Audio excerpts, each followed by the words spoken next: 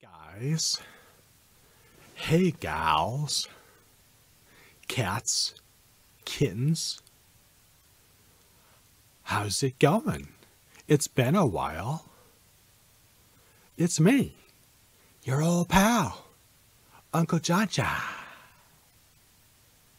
And I'm here to tell you another story of adventure and cool stuff and all sorts of things.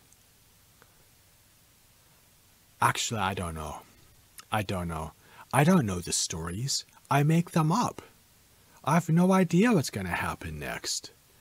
You see, what I do is I find these pictures.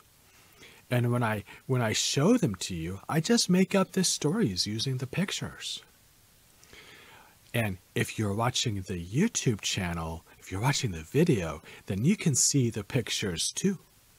But if you're not, if you're listening to the podcast, that's okay, because I'm going to tell you about the pictures, and you can use your imagination. That's right. You can use your imagination to make pictures in your mind before you fall asleep. And that's what's going to happen, because I'm going to tell you a bedtime story. So let's begin. I'm going to tell you the story of a little boy who's sitting, it's in a city, but it's a city that's got a river right down the middle of it. That's pretty interesting. And this little boy, maybe it's a little girl, I'm not sure, but they are sitting on the side of the river. It's like the street. It might be like a harbor or something, but it's still in the city, but there's a river down the middle of it. So the child is sitting not on the dirt, but they're sitting like on the cement, like on a sidewalk or something. And they are watching the boats go up and the boats go down. And it looks like there's some kind of construction going on the sides of the river. So maybe new buildings are being built or something. That's pretty interesting. All right. So what happens next? So what does this little boy or little girl do? Well, now it's nighttime. So the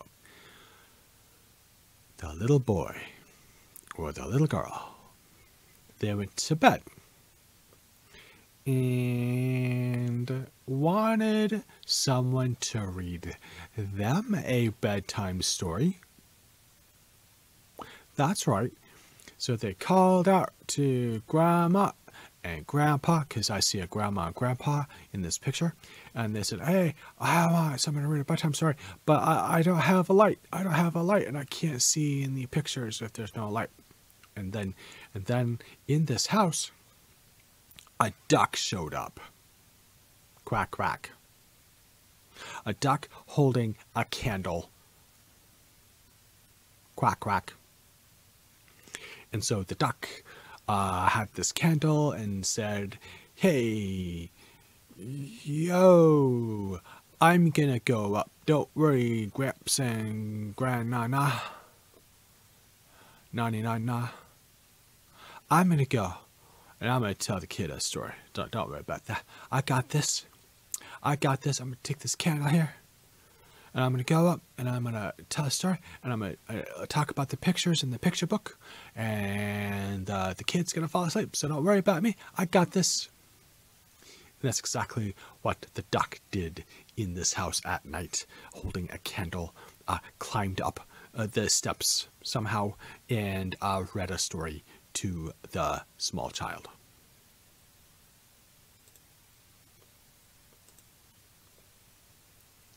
and there was a noise. Oh no. And the child said, "Oh, what I'm going to do is I'm going to hide in my closet." But it was a magic closet, and something went wrong with the magic, and the child woke up tied to a post in the middle of the sea. Oh no, but don't be scared. I mean, it's the middle of the sea, but it's like tied to a post. But they could, obviously the kid could get out if they wanted to. And it's the middle of the day, so it's very hot. Oh no, really hot. But what you don't see is that there was another boat nearby. And that boat, the captain saw the kid and said, "Hey, did you come through your bedroom closet and you ended up in the middle of the sea?" And the boy said, "Yeah, I did. I wound up in the middle of the sea, and I'm tied to this post, but don't worry, I could get out." And the captain of the ship said, "Okay, I'll take you on board." And then the kid was like, "Okay, great, cool. By the way, did you see my duck?" But the captain said, "No, I don't see a duck." And so they went sailing, and they went on many adventures. And that is not the end of the story, I guess. It's not the end of the story. Because on this boat, they visited many strange places. Many strange places. For example, they visited a place where they have bullfights. But bullfights, they're not very good. They're not really good. You don't want to see people hurt other animals. You don't want them to hurt other animals. But in this bullfight game, actually, the bullfighter and the bull actually do a show. So that's what they do. And the bullfighter is doing a handstand on the bull's horns while the bull does a dance. What do you think about that? That's pretty silly. And I bet the whole audience thought that was great. I think I would watch that. I wouldn't watch a bullfight, because I feel bad about the animals. I don't like that. But I'd watch a bullfight if the bullfighter is dancing with a dancing bull and doing handstands on its horns. That'd be very silly, and I would like it. I would watch that.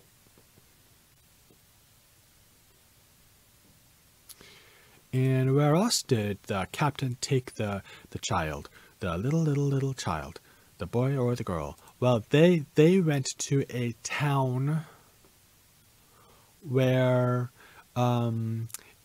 people would walk in the streets with beautiful clothes, and not just people, but animal people. And we've seen lots of stories where there are animal people. There were cat people. Remember the goose? There was a goose person. Remember in one story, there was a magic that made everybody into an animal, and they all went to a cafe and had hot chocolate. Well, this is a city where everybody wears nice clothes, and they are very polite and proper, and they are just walking through the street. And in this picture, we see a monkey lady wearing a very nice hat. I think it's a nice hat. A monkey lady, and she is lifting up her skirt so that she doesn't get it dirty while she walks to her next appointment. Maybe she's going to have tea with a giraffe lady. Wouldn't that be great? I wish I could go have tea with them. I wish I could have tea with them.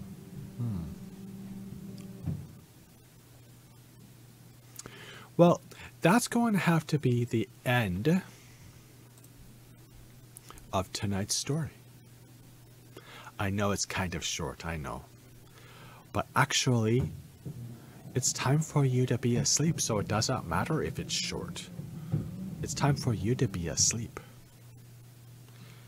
And if you're not asleep and you want to know where you can read more stories like the crazy things that I showed you, it actually comes from a real book called Dr. Dolittle. And it's called The Voyages of Dr. Dolittle. So if you want to know, just ask your library if you can borrow a book called The Voyages of Dr. Dolittle. And you can read these books, and maybe they will have pictures that you can look at too. So I recommend that.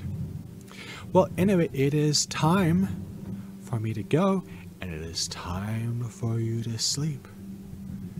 So this is the end of my story, and it is time for me to say good night. Good night.